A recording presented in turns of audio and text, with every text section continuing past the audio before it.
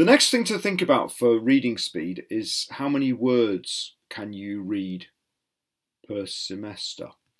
And if we think about how fast we can read, think about your target. What's your target then? Could you just make a note? How fast are you going to be able to read next month? Please set a target, set your target speed, and when you have a target speed, I'd like you to calculate your target speed times 300. Now the reason I'm saying 300 is 20 minutes per lesson times 15 lessons per semester.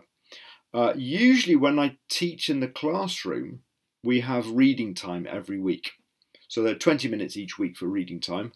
So if you come to the class with a book and spend 20 minutes reading, then that's how many words you can read just by coming to the lesson. Now, of course, you should be reading outside the lesson as well. So you should be reading 20 minutes outside class is not very much. That's about 3 minutes per day. And you should probably be reading twice that, really. You should be reading maybe 10 minutes per day. That would take you up to four times that number.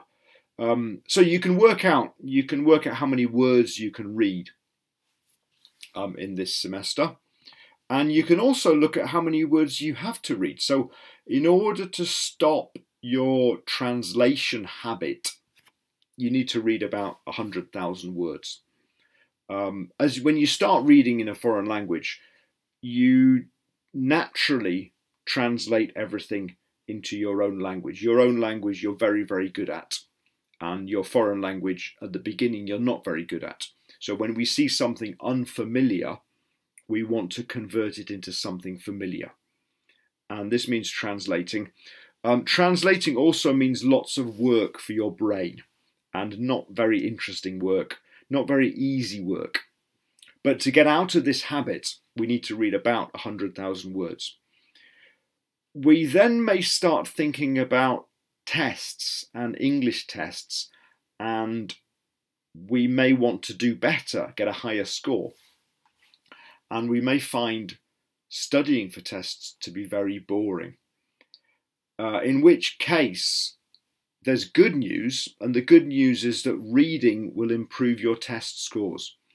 The slightly less good news is that reading one book won't make a difference. You need to read regularly, and you need to read something like 300,000 words before we can start seeing an improvement in your test scores just from reading. But again, that's the good news, 300,000 words, and your test scores will get better just from you reading. 1,000,000 words is how much a native speaker reads typically in 1 year. So 1,000,000 words may seem like a very big number, but for a native speaker, that's a kind of average year. And someone has calculated if you read 2,000,000 words, that's the same benefit for your language ability as studying abroad for a year. If I were you, if I had a chance, I'd go and study abroad. But if you don't have a chance, then reading may be much cheaper, and you can do that in your own house or in your own home or wherever you want, really.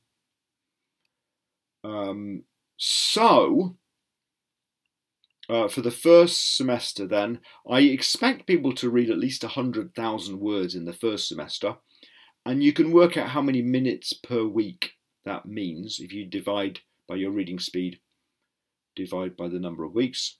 And I would expect at least 200,000 words in the second semester, and something like 300,000 words in a year. There are 52 words in a year, so you can work out how many minutes per week you need to read to get to 300,000 words in a year. And it's not many minutes. If you think about how many minutes you spend looking at social media, watching YouTube. You could easily spend this much time reading, and then you'd get to not worrying about practice for your English tests. Another way to look at reading speed is from some research by someone called Fry. This is quite old research. This is from the 1960s, and he suggested that there are 3 different reading speeds for everybody. So we all have 3 different reading speeds, and these speeds are basically slow, also known as study reading, or average, everyday reading, or fast, which is skimming. Now, slow reading for a good reader is 200 to 300 words per minute. And a good reader can understand something like 80 or 90% of the meaning while reading at 200 to 300 words per minute. A good reader can read average, everyday reading, reading a novel, reading a magazine, between 250 and 500 words per minute. And this everyday reading you don't need to understand 80 or 90%. You need to understand about 70%. If you're reading a novel, for example, you don't need to understand completely everything that's happening. You need to follow the story. Skimming, on the other hand, a good reader can skim at over 800 words per minute and get about half of the meaning. So this may be very useful if your teacher hands a big heavy book to you and tells you to read it before next week. If you can skim, that means you can just go through and get an idea of what's in the book, what it's about. And if you have to go and find out more details later, you know what to find. You know the basic idea of the book, you know the basic ideas in the book, and you can then go back later and find what you're looking for. So that's for a good reader. A poor reader, on the other hand, will read much more slowly. A poor reader can do study reading, again understanding about 80 or 90%. So a study reading poor reader, a poor reader study reading, can understand the same amount as a good reader. They are just a bit slower.